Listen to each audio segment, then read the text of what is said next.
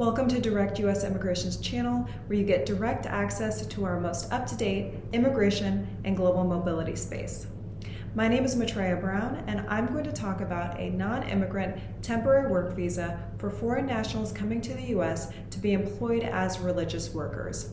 So ministers, priests, educators, translators, missionaries, and other religious workers may qualify for this visa. You're not going to want to miss out on this one. Stay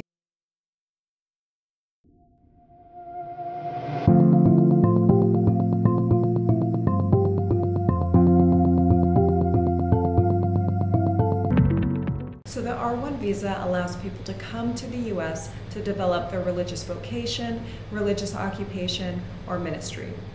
These categories come with specific criteria that must be fulfilled.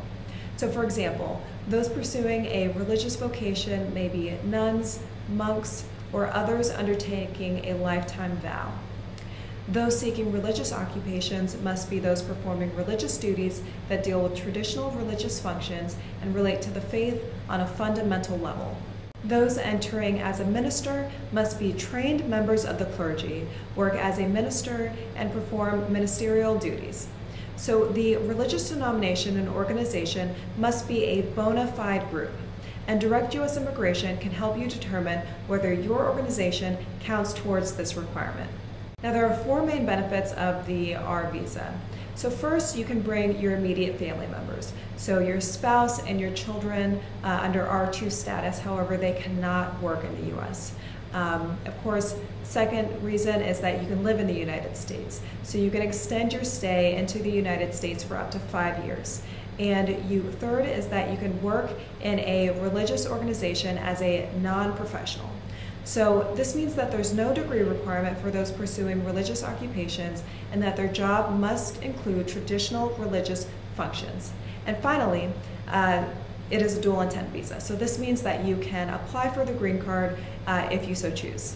Now, there are various requirements for those who want to apply for the R1 visa, and this is because there are various religions in the world, but not all of them are widespread and established in the U.S. And because of that, there are requirements both for the person applying for the R1 visa as well as the organization that hires the applicant. Now, the person applying for the R1 visa must fulfill the following conditions. First is that they be a member of the religion for the past 2 years. Second is that the religion must have a nonprofit organization in the U.S., and the individual must find a nonprofit religious organization or an organization affiliated with the religion. The applicant must be a minister or a person working directly in the religious occupation. The applicant must commit to working at least 20 hours per week, and the applicant must not work in any other position except for their religious capacity. As for the nonprofit organization, it must either be one of the registered organizations in the U.S. So either a nonprofit religious organization with its own IRS letter of the 501c3, a nonprofit religious organization with a group tax exemption, or a nonprofit organization affiliated with a religion that has tax exemptions under 501c3 rules or other IRS codes that do not make it a religious organization by definition. Now, the application can begin if the organization hires the person to fulfill the criteria. However, since there are so many religions in the world, the U.S. institutions have seen it fit to define what it means to be a religious practice and to be eligible to apply for the R1 visa. For immigration standards, a religion or a religious denomination is formed by a community of people who believe and are governed by the rules of ecclesiastical government. They also have these general characteristics. So they worship similarly, they have a shared faith amongst their members, they perform similar rituals, services, and ceremonies, they have a shared code of discipline and doctrine, they have religious organizations, and they have a shared space of worship. The R1 visa process begins in the U.S. with the employer filing Form I-129. And to receive an R1 visa at a U.S. embassy or consulate, there needs to be an approval of that I-129 by USCIS. Now, the following evidence may need to be included with your petition. And this can include a letter of support, a job description and duty chart with the percentage of time for certain duties broken down, so the amount of time per duty, a current and valid determination letter from the IRS showing that the organization is in fact tax exempt, proof of compensation. Now, self-support will only be considered for certain non-immigrant missionaries. And then, of course, evidence of funding for compensation. So basically, the organization needs to demonstrate how the position will be compensated, and this can be shown through records, budgets, and so forth. Also, documentation that confirms the religious nature and purpose of the organization, and such evidence can include books, brochures, flyers, and other religious literature. Now, if the religious worker is self-supporting, then the following evidence may also need to be provided.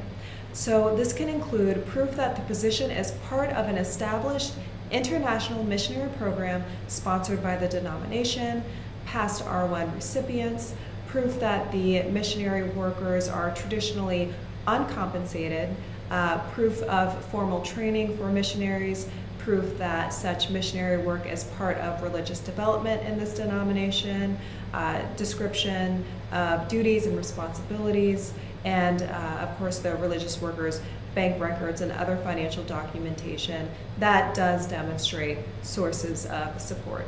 The consulate or embassy will determine whether the beneficiary is eligible to receive the R1 visa. However, the CBP officer, so the Customs and Border Patrol officer, will still have the ultimate authority to determine whether they will allow that beneficiary into the country. Now, with regard to duration of stay or validity of that visa, typically R1 holders can apply for an extension of status or a readmission under the R1 status for up to 30 months as long as their stay is not more than that 5-year maximum. And after the extension is granted, the R2 dependents must also file Form I-539 to extend their status. Now, to be eligible to return to the U.S., after spending the full 5 years inside of the U.S., the R1 worker must spend a total of 1 year outside of the U.S.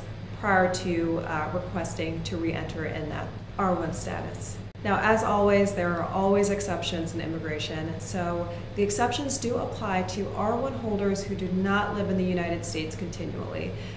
They've lived abroad and commuted to the U.S., or whose work was seasonal, intermittent, or less than 6 months per year. And this proof needs to be presented of these conditions by way of arrival departure records, records of employment abroad, and tax returns. Now, as I had previously discussed, this R1 visa is a dual intent visa, so an individual can pursue other non-immigrant visa options such as the H-1B, F-1, or employment-based immigrant categories, so the green card in either the EB-2 or EB-3 categories. So therefore, it is in fact possible to change your classification without having issue of intent. So to conclude, the R1 visa is excellent for those seeking to perform religious vocations or occupations. And religious workers who may not qualify for employment under other types of visa categories may find that the R1 is suitable for them. Now, if you have any questions on any of the information discussed in this guide, please feel free to email us directly at inquiry@directusimmigration.com. And I hope you found this video helpful. Subscribe if this content helps you in any way. Comment below if you want me to talk about something in specific, and share this resource because you never know who needs answers to these questions. I'll see you in the next video.